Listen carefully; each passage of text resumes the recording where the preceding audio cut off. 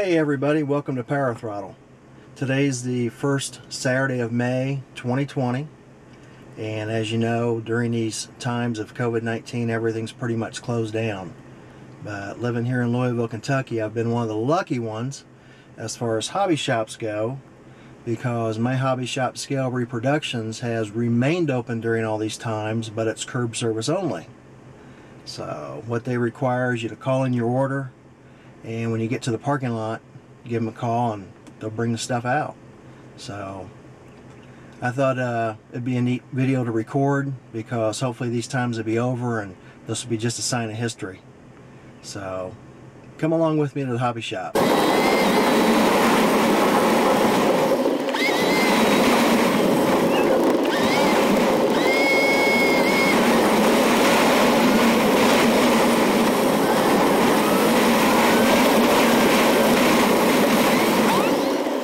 You catch a lot of lights in this town.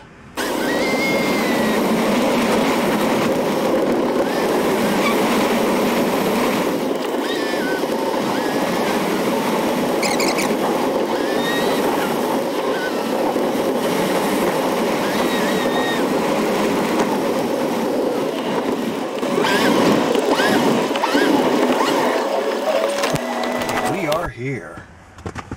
Scale Reproductions Hobby Shop.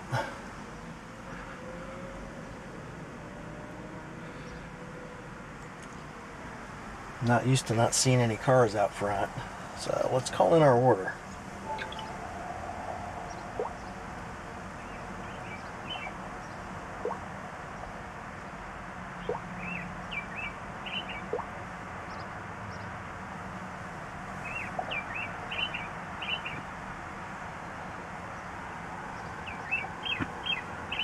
Yes, is Brian or Martin available?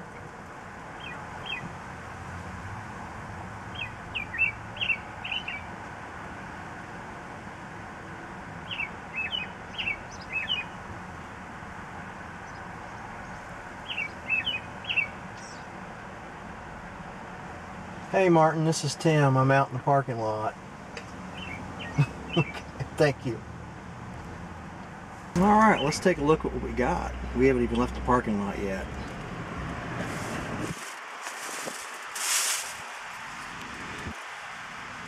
Got a Halberstadt from Wingnut Wings. And this Gotha is the one I've been wanting to get. The big daddy of them all. And we got some paints. What we got in here?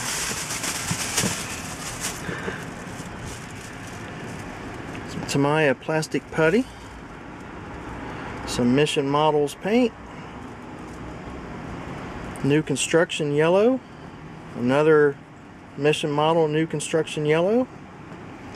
And some Tamiya buff.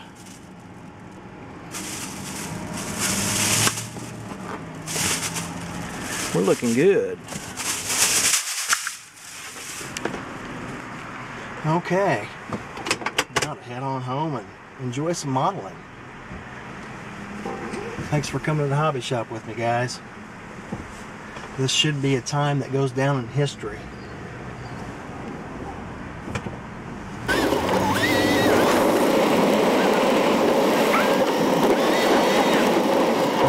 Chit chat for the way home.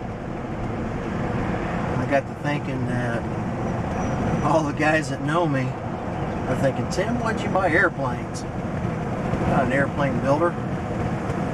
Well, after the price of them airplanes, I kind of had second thoughts myself.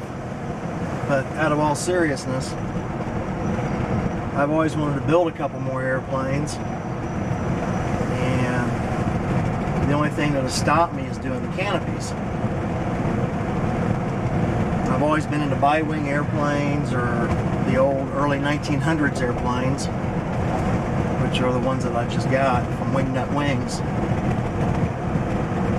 And this is a great opportunity to be able to get a couple and build some. I've got another Wingnut Wings kit at home that I bought a long time ago that I haven't messed with. And the reason I got these two is, well, of course they say Wingnut Wings is going out of business.